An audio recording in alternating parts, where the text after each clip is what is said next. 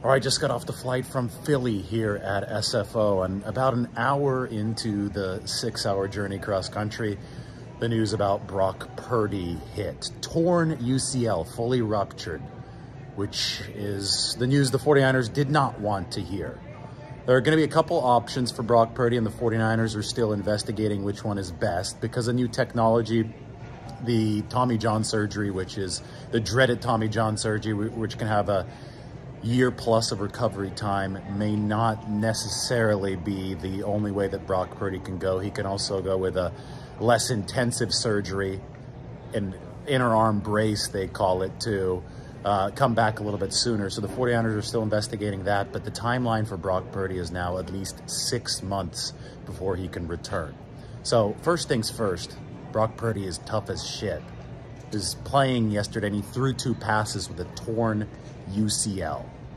So there was a lot of misguided criticism of Brock Purdy not being tough enough. Well, he did end up coming back into the game, made himself available, and threw the football in the NFC Championship game against the best pass rush in football with a torn UCL. So first off, Brock Purdy's toughness should never be questioned again. It shouldn't have been questioned in the first place after he went through the oblique injury and all that rib pain to help the 49ers secure the division title in Seattle. But two, as far as, you know, the practical effects of this injury, he's going to miss the entire offseason program. And this is just, I don't want to say it's tragic, but it's highly disappointing for a guy who entered the NFC Championship game as the assumed QB1 for the 49ers heading into this offseason.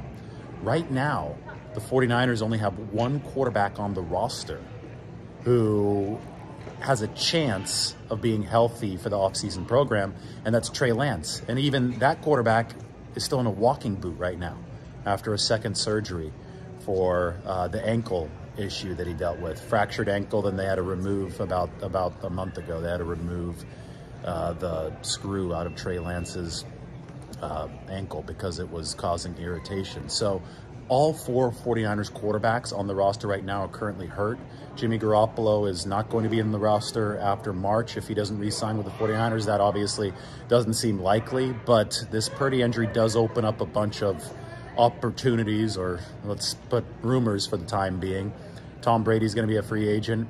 Jimmy Garoppolo is going to be a free agent, at least if things follow according to the current path. And with the 49ers QB room now a wide open, Wild West kind of mess, we can theoretically see the 49ers going in any number of which directions. The speculation is definitely going to go in a number of directions starting right now. I'm going to have a big show when I get back home. Just wanted to check in right after landing here from SFO.